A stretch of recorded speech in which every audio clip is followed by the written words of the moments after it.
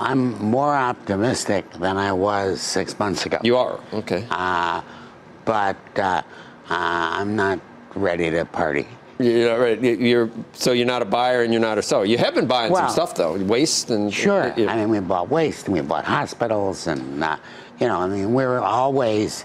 There's almost never a scenario where there aren't sections that are worth buying and specific opportunities that alter your view.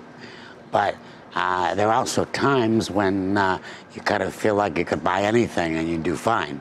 This is not one of them. I was surprised you brought up what the left, one of the most divisive figures that the left points to right now is Betsy DeVos right now. And that's just one example of this culture war that we're in the middle of that seems to be worsening every day.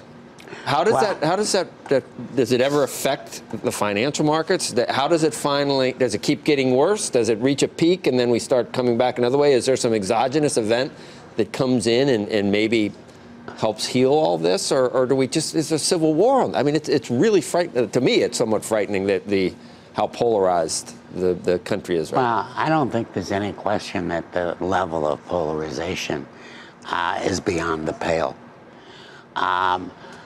Unfortunately, historically, these kinds of periods have required wars or some kind of giant, save the nation to make people forget about, where they were. I mean, was it 1938 when you had the big battle about stuffing the Supreme Court, and you certainly had as divisive a scenario in this country. I mean, George Bush was never popular with the left, obviously, right? I mean, it never, but it was nothing like this. I mean, can this continue for the next 4 years in terms of, I mean, it's anything goes with, resist and he's a bum and he doesn't deserve to be there. And Maxine Waters says, well, we'll decide what impeachment is as soon as we win the House back. We don't even need something that's impeachable. We'll decide how to go about it. I mean, it's never been to this extent, Sam. I don't disagree, and unfortunately, the president's thesis is that sticking everybody in the eye is the way to, get their attention and cooperation. I'm certain the first is true. I'm not certain the second is.